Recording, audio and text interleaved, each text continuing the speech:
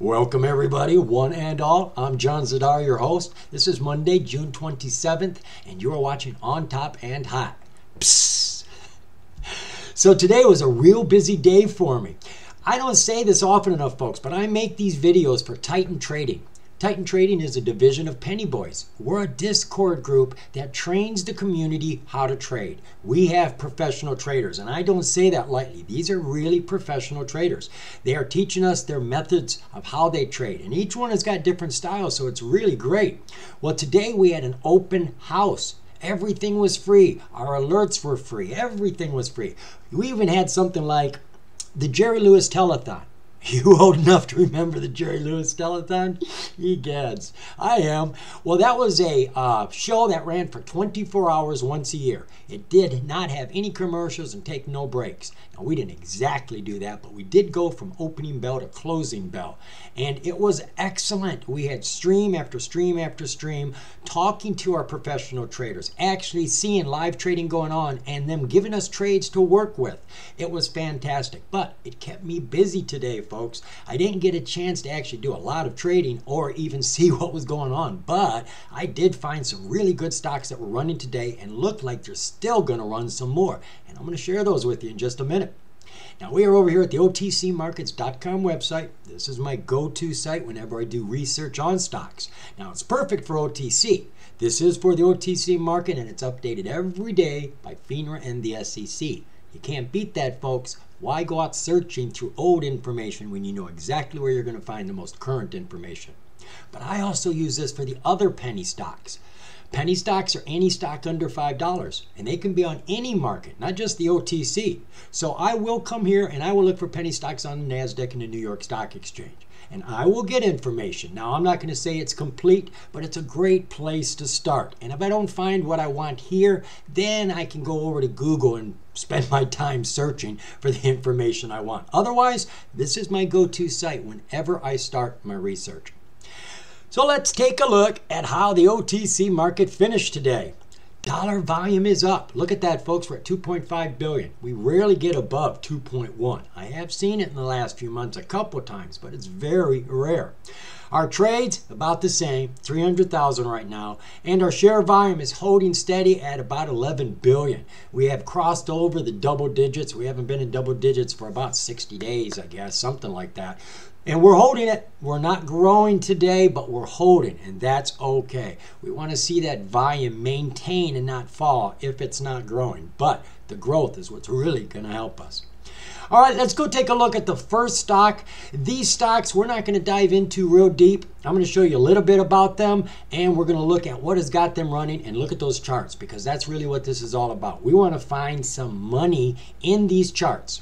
So let's jump on over to the first one right now. So the first stock we're going to take a look at is ticker USCS. This is US Core. Finished the day at 0.0137 with 211% gains, folks. Incredible. Yes, she did have news today, and there was a catalyst in that news, but you wouldn't have known it by the headlines. You would have to actually go into the news press to see it, and I'm going to show it to you here in just a second. She's on the pink tier. She is current. She's got a verified profile and a transfer agent. Now, this is worth repeating. I say it over and over again, but make sure, especially on a pink, that you see these two green tick marks. Pinks are notorious for not having a lot of verified information, and that's what you really want, and that's what this is, verified information. Now, I'm not sure everything that's entailed with it, but the OTC market is validating this information behind the scenes, and when they pass everything, this is what they get. So we want to see that, especially on a pink. All OTC stocks, but especially on a pink. This is a shell company. They've got nothing going on right now. They're just empty, like a house waiting for a tenant to move in. They're looking for a deal. Want to guess what the news was today? So what was the relative volume around this company? Well, she normally does 37,000 shares a day. Today she did 2.6 million. So there was a strong kick up in the volume for sure. Her float, we're looking at the unrestricted shares. This is the best place to get your float. They will list the float here, but don't trust this number. I know, I tell you to trust this site. But experience has told me this is one line of information you should just avoid. And if you're going to use it, go verify it. But Restricted shares, that is as close to the float as you're going to get. So we got 164 million, let's call it 165 million in this stock. Financials, they got nothing. There are no disclosures, so let's bounce on over into that news. So here's the headlines. USCS 2022 half-year update. Right? You'd see that and you just go right on by it. Who's got time to dive into every generic headline? So you wouldn't have seen this information, but I took the time to dive in. So they tell us here, U.S. Core and Princess International Limited are in final discussions to enter into a memorandum of understanding to be formalized by a joint venture agreement to build an internationally acclaimed brand in beauty and wellness called Princess Elite. Princess Elite plans to establish its first flagship store in Dubai, United Arab Emirates.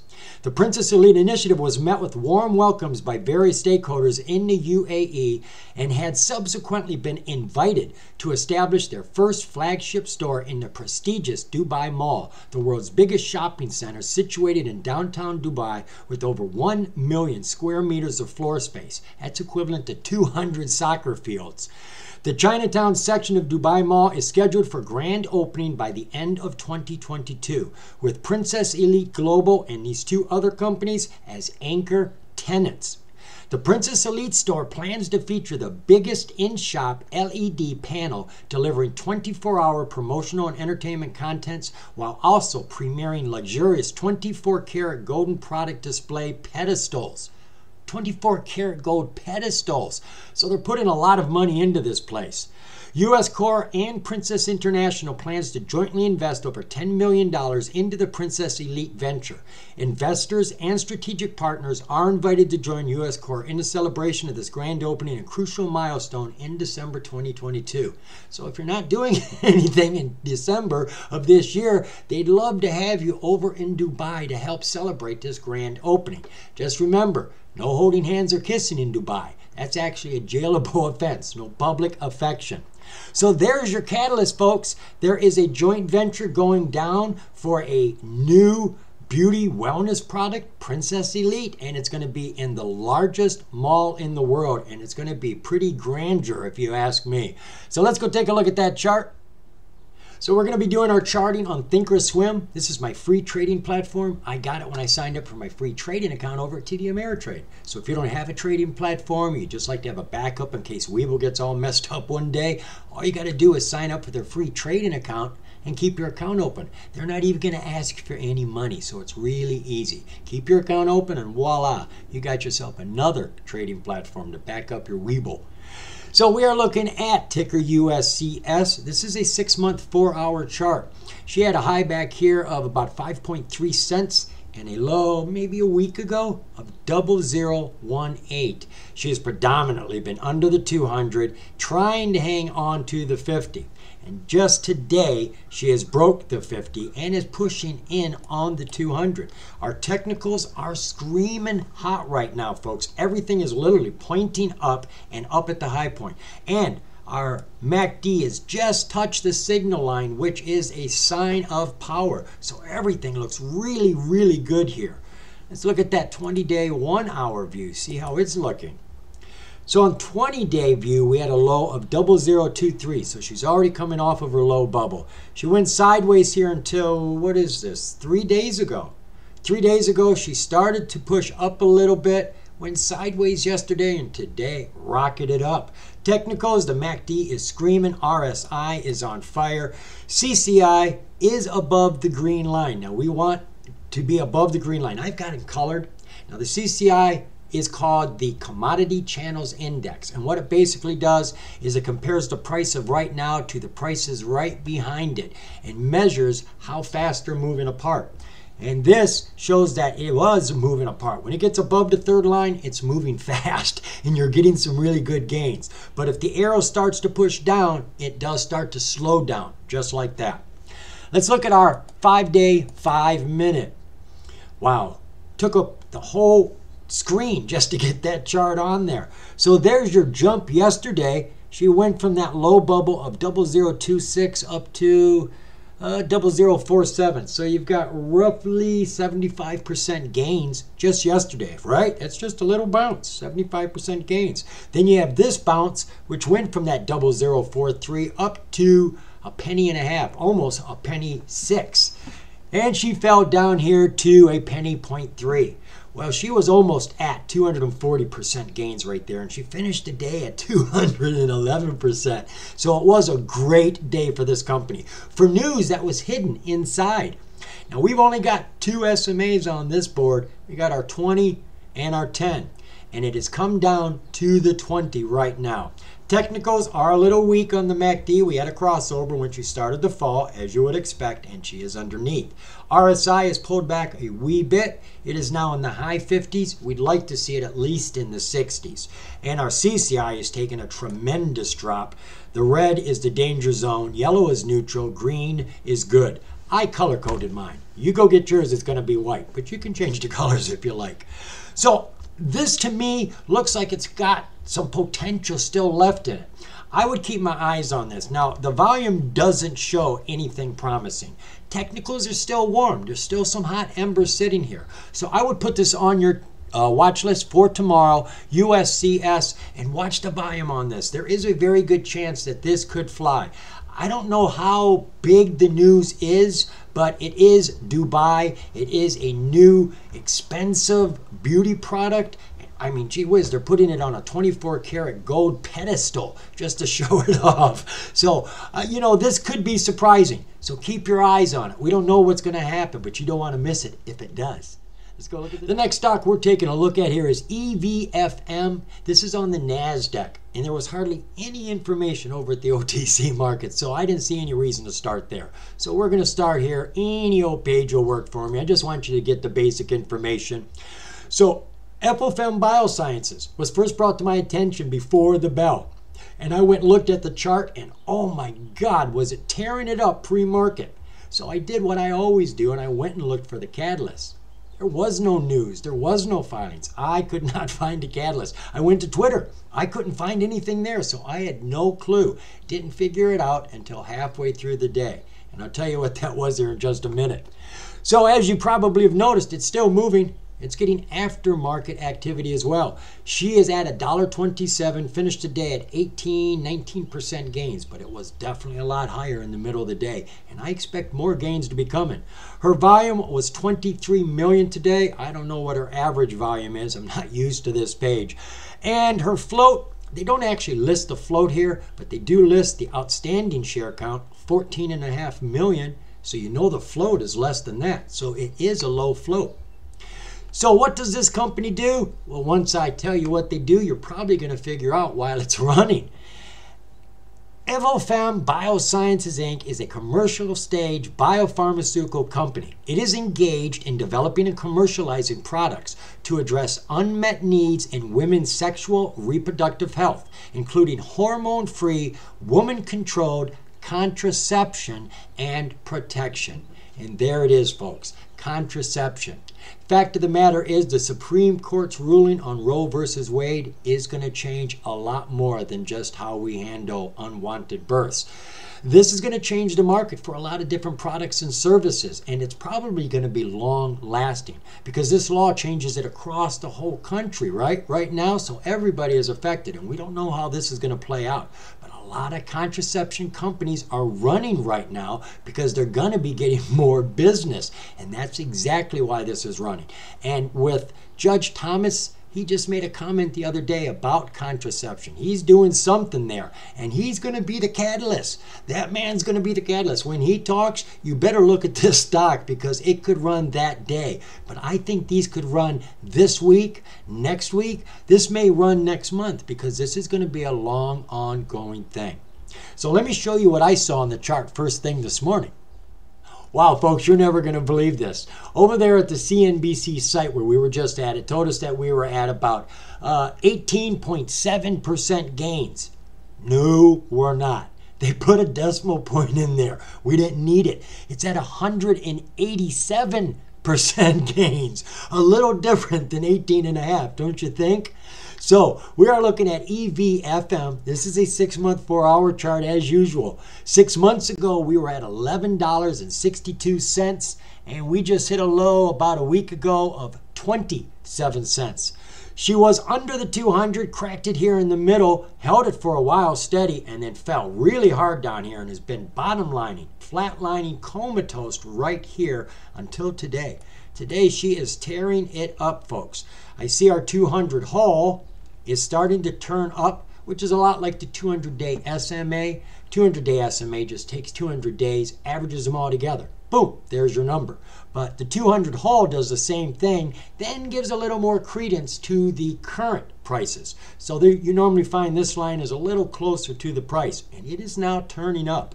And speaking about turning up, wow, look at that MACD, folks. That is a tsunami blowing off the beach. We have got lots of fire in the sky. Lightning bolt, look at that. And we are above the third line on the CCI. This looks really good. And the volume, well, look here, folks. There is smidges of volume in here. These last 2 days, the volume has picked up. The last 2 days without any catalyst. I really think you need to be watching this, folks. She came off of this coma line, broke the 50, shot through the 200, and is still barreling away right now after hours. So look at that 20-day, 1-hour view. There's your flat line. Here's our 200-day. Came in, and it is now starting to turn up. Everything is looking great here, folks. Oh my God, look at that. She is screaming, folks. Everything is in exactly the right place. If this was the day, if we were trading right now, I'd be jumping in. Even if it had that huge run, that tells me it's got more to give. Wow, I really like this one. 5-day, 5-minute. So there's your jump yesterday, which wasn't all that big, but let's measure that. We went from 32 cents up to 48 cents. So you grabbed about 33% gains yesterday. There was the jump I saw this morning. That's what I saw. She had jumped here from 40 cents up to 82 cents. She had already had 100% gains when I had peeked at her and didn't have a clue why she was running. Started to fall here, looked like it was the end of the day, end of the game for it, and then it took off again. And it is riding up that 50. Bouncing off of it very securely. I like this stock, folks. The technicals here, God, we still got fire, still got that raging tsunami, and we are still near the third line, though it is now pointing down. But remember, we got activity right now. She has not stopped. Everything is still going. Look at that. You can see there is activity.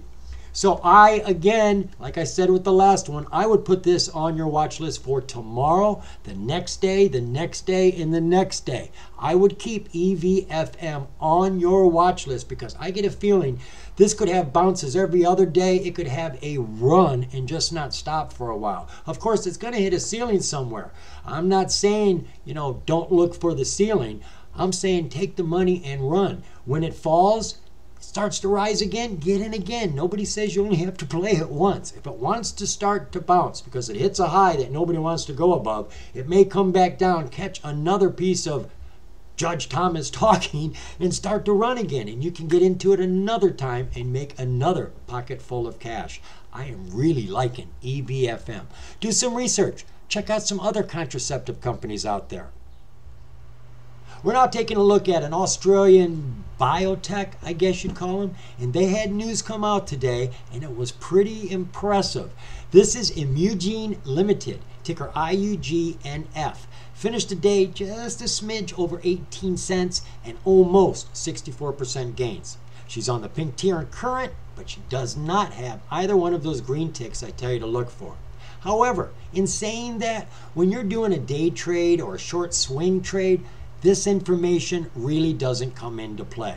As a matter of fact, the CEO could get arrested. If you're in a day trade and it's running up, it doesn't matter what the bad news is. If that stock is running, you're not going to be around long enough to worry about the downfall because you're going to take your money and get out once it does. So what does this company do? Well, they tell us that they're a clinical stage immuno-oncology company that is developing a range of new treatments that seek to activate the immune system of a cancer patient to identify and eradicate tumors. It sounds pretty bloody impressive to me. So what was the relative volume of the company today? That's not too impressive. It is double though. It is 100% increase from 650,000 to 1.2 million. Share structure, what is the float? Well, we got no information here whatsoever. All right, I'm going to go look this up for you. If I find any numbers, I'll put those right up there. If I don't, I'll just put question marks up there. Financials, we got nothing over here, and I don't believe there's any disclosures either. I think they're filing in their own country. It's not that they're not filing. That's not why they're not here. They just have their own country that they can file into. So what is the news today? So this is the news that came out today, and I am really happy they wrote it in simple terms. See, folks, the truth of the matter is I don't normally cover biotechs and biopharmas. Not because I don't think they can make you any money. They certainly can, especially when you catch the news presses that come out with results at certain phase trials. Outside of that, well, it's those bloody PRs.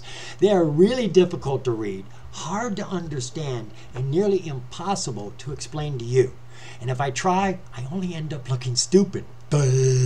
So I don't do it. But as I said, this one was written in real simple terms. So we are going to take a look at this. Imugene records positive final safety and efficacy data from phase 2 trial targeting gastric cancer. Now they tell us right down here that the longer you use their drugs, the longer people are living. They are adding more time onto their life. The average is 2.5 years, with 3 years being the maximum for the person who's been on the drug the longest. Now for people who have gastric cancer, that is a pretty big deal. You want to live as long as you can. Now it's not a cure, obviously, but if somebody could buy you 2 to 3 more years, wouldn't you take it? Absolutely you would. So let's go take a look at that chart and see what it's looking like for tomorrow. Standard operating procedure, 6-month 4-hour chart for IUGNF. And we got a high back here of almost 47 cents and a low a few days ago at about 8.5 cents. Obviously under the 200 and the 50, all of this time falling down. Hit this low bubble and it looks like we had a bounce back there. Oh wow, look at all that volume, folks. Now I'm going to presume, this is just an educated guess, that this was the actual period where the information came out about this phase 2 trial. I think this was just an article. That's it. But we got a huge jump off of that article, didn't we? She came off of this low bubble and crushed the 50 and is right now just about ready to break the 200-day SMA. All the technicals are really hot. We do have a slight pullback on the CCI, but everything is up at the high points. 20-day 1-hour view, falling underneath the 50 till it hit that low bubble. Looks like it actually bounced off the low bubble. That hit was its catalyst. Climbed up here, almost hit the 200, which has just come into the picture, and today she ripped it. Ripped through the 200, paid no mind to it. Technicals are really strong. I see the CCI is taking a strong dip, but you sure can't see it by looking at the price, can you? 5-day, 5-minute. Wow, that is beautiful. Well, there's no need to draw my top and bottom line and see if she's got 50%. We don't need to do that. But she moved in 15 minutes to her high and virtually kept that high all day long. So she went up to 63%, 60%, and stuck it out right there. Now to me it looks like she's already sitting on the 20. Looks like she's waiting for this 50-day SMA to catch up to the price. Now the price could fall down to the 50, or it can just hang on up there and let the 50 come to it. Technicals, well, look at this, folks. We had a crossover right here. You can see the crossover right there, negative crossover, but you don't see any fall here. The price may be a smidge, but really, come on, that did not fall. The MACD continues to fall all the way down here while the price is holding up. We got a divergence. It's getting wider and wider between the two. Normally they go the same direction, don't they? Right? And this is getting wider and wider, like a fish opening up its mouth to eat another fish. And that is taking profits. There's a very good likelihood this could continue growing because of this divergence. Looks like we got an imminent crossover right there. She's about to come up and she's already over the signal line. We are in the low 60s on the RSI. You want to at least be in the 60s, and we're above the neutral line. Though it looks like she's falling at this very second, I think she's going to turn around and get a little more. Now, in saying that, this is a biotech company, and I see a lot of biotechs that once they grab their gains, just go straight line. Just go flat. That's it. They found the value of it. They've done their math. They know what it's worth, and they won't do anything more. But when I say that, I just saw that long chart over here, and I don't see any flatlining. Everything is falling, falling, falling, falling. Now, if you go back and find the next biggest bar of volume, you may find that was the last time they had news come out on one of their drugs. But the way it looks to me, folks, it looks like it's worthy of putting on your watch list. IUGNF. If it doesn't do anything, no harm done, right? Now, I got the feeling that those three stocks have still got some profits and gains to give us, but you're going to have to watch them, folks. It could be tomorrow, could be next week. Now, there was one other stock I did want to show you, but there really isn't anything to show you, so I can tell you. Last week, ticker ELMS filed for bankruptcy. And while it was on the NASDAQ, it was getting some bounces from that news. Well, today they got yanked off the NASDAQ and put onto the pink tier of the OTC. Their new ticker is ELMSQ. They put a Q on the back to represent a bankruptcy. Now, I think it's important to realize that it's on the OTC because OTC investors treat bankruptcies a little bit differently than they do the major exchange. So I'm expecting some silly, crazy activity on this, just like they did on Hertz, just like they did on Revlon. I would keep my eye on this company for some fast bounces out of nowhere. ELMSQ. Remember, folks, the more you know, the more you're going to grow. See ya.